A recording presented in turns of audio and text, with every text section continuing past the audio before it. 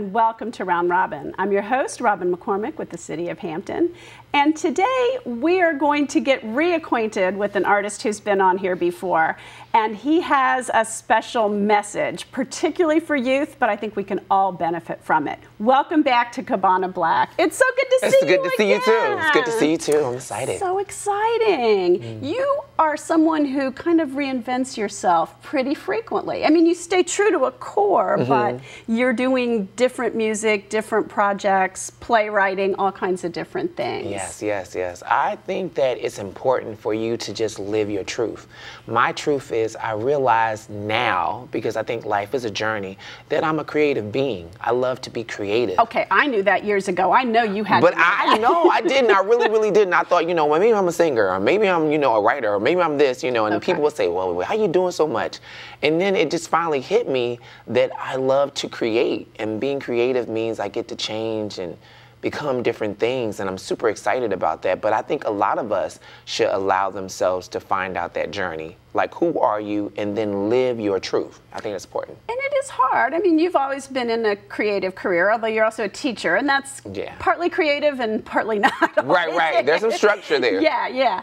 But for people who, go to an office every day, some of that creativity just washes away if you don't use it. No. You can put the magic. You can put the magic in the office. I've seen so many people in their offices. I think magic can be anywhere you put it. So I'm definitely one about believing and creating no matter what the environment is. Especially. You have that spirit. I think if you tried to stop yourself from creating, you'd go nuts. I think I would lose my mind completely. Completely, I would. So, but for you, it isn't just the art. It is your deeper purpose. Your love for kids, your belief in society. I mean, all those things are coming together in Love Over Hate. Love Over Hate, yes. Love Over Hate was actually created, unfortunately, by a tragedy. Not in my band, just to clarify, because I am in the band called the Fuzz Band. Right. But on my solo endeavors, one of my band members took his life. His name was Justice Taylor, and he was young, and he was a guitarist, and he was super excited, and I was super shocked about it.